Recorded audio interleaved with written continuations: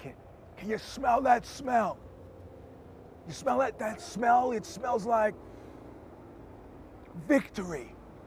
Which in raw practical numbers here in Silicon Valley looks like more than $100 billion in net income generated by 150 of the largest tech companies here.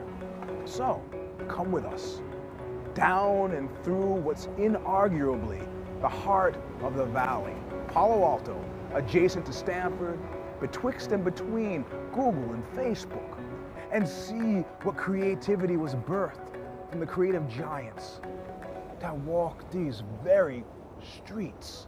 Come on.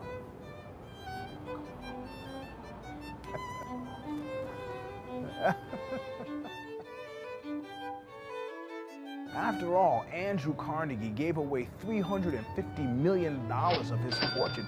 In today's dollars, that's $4.7 billion. And what do we get?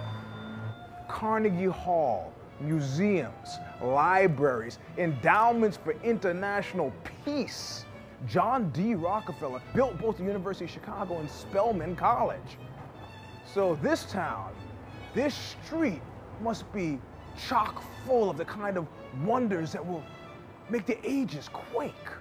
I mean, I know what New Yorkers have traditionally thought about California culture, and that's that outside of Rice-A-Roni, San Francisco, and the questionable contribution of Hollywood, there's, well, come on, let's just see.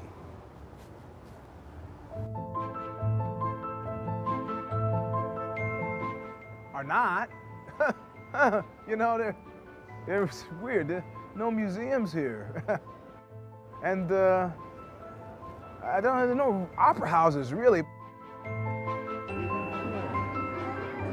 Cookies rule everything around me. That's the name of the place. I think they should write a check to the Wu-Tang Clan.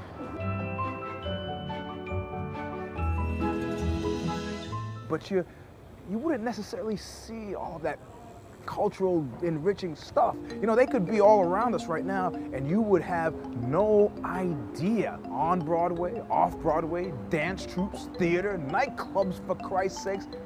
No, none of those either. Look.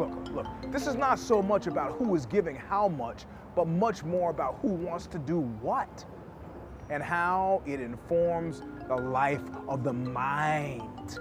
But if the proof of the pudding is in the tasting, for transplanted New Yorkers, this tastes like victory.